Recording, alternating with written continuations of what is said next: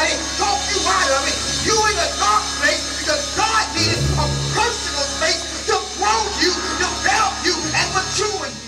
While you're standing in the book of Romans, and let me also say that I'll never be bought out by any politician. If you saw cops to the interacting with the black community, making a positive change on yesterday, you saw that I'm willing to challenge my friends if need be for the people. Because somebody got to stand and be a voice for the people.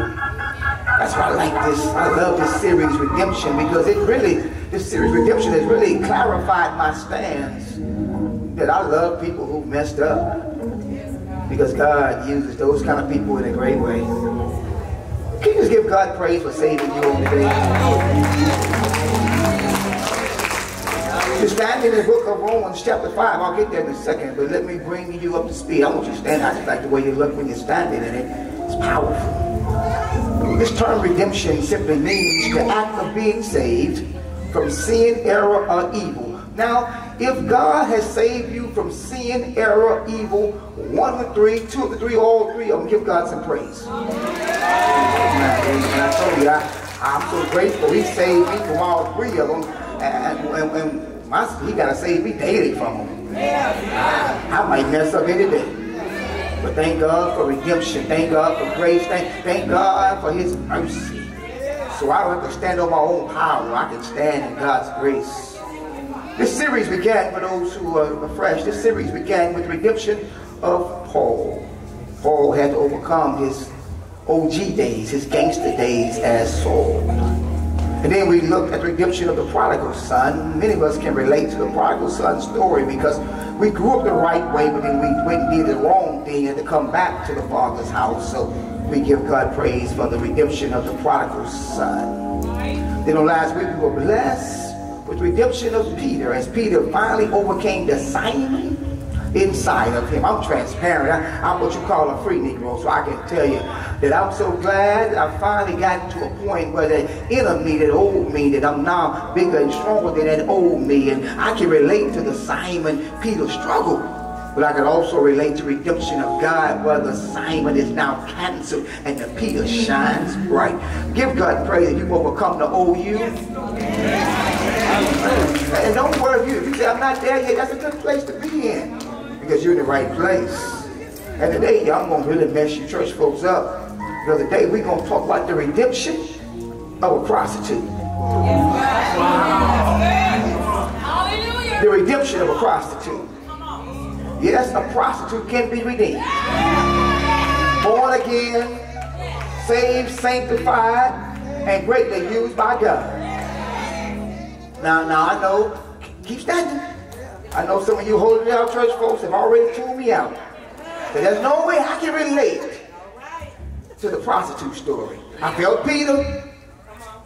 I felt the prodigal son. I felt Paul.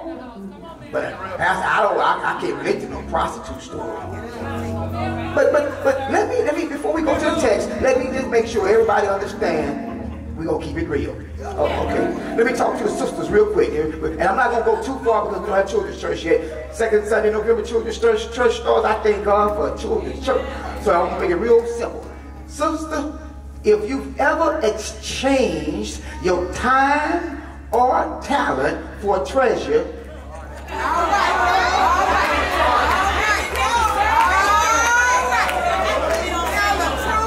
brother, if you've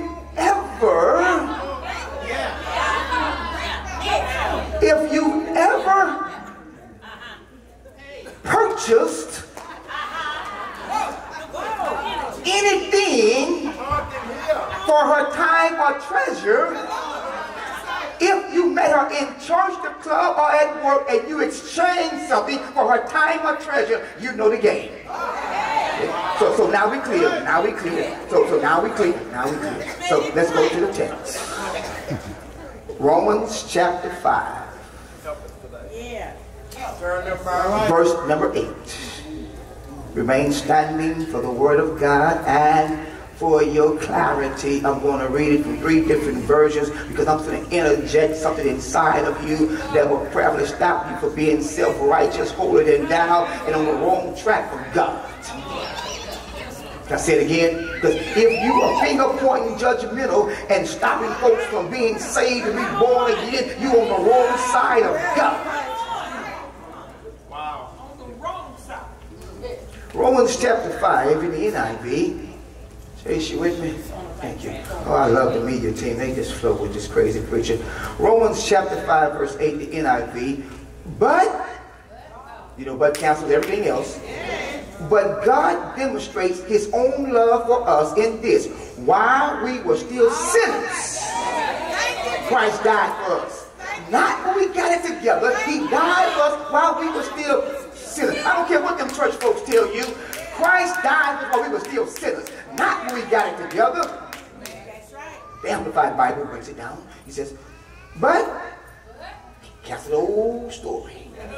But God clearly shows and proves his own love for us by the fact that while we were still sinners, Christ died for us. I still see why we were still sinners. He didn't wait for us to get it right, for him to do right by us. He did right by us while we were still getting it wrong. Let me leave you with this one. The Message Bible, it will erase any doubt you have. The Message Bible, Romans 5 and 8. Christ arrives right on time to make this happen. Jesus. He didn't and doesn't wait for us to get ready. He presented himself for this sacrificial death when we were far too weak and rebellious to do anything to get ourselves ready. Felt me. And even, watch this, for you holding down folks, and even if we hadn't been so weak, we wouldn't have known what to do anyway. We can understand someone dying for a person worth dying for. We can understand how someone good and noble could inspire us to selfish sacrifice. But look at this in Message Bible. But God put his own love on the line for us by offering his son in sacrificial death while we were no use whatsoever to him. Take your seats. While we were no use whatsoever to him. He didn't care about your singing, about your preaching, about your digging. While we were still of no use to God, he sent his son Jesus for you and I.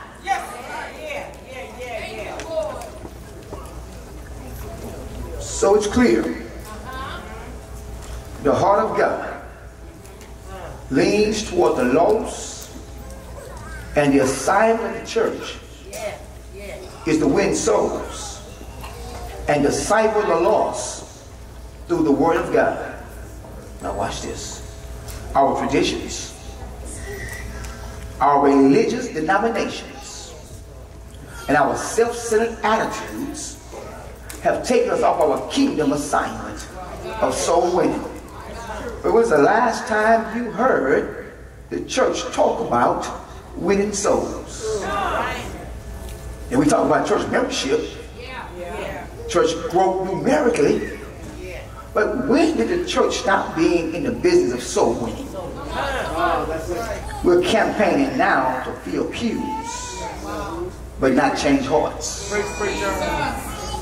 We're so concerned about transferring someone from church ABC to GHIC, but how many of us are dedicated, committed to the discipleship process of taking someone that's down and out, messed up from the floor up, and demonstrating the love of God and discipling them through the word of God, not through your thoughts, not through what you think they should be, but through the word of God, and transform them from what they used to be to what God desires for them to be.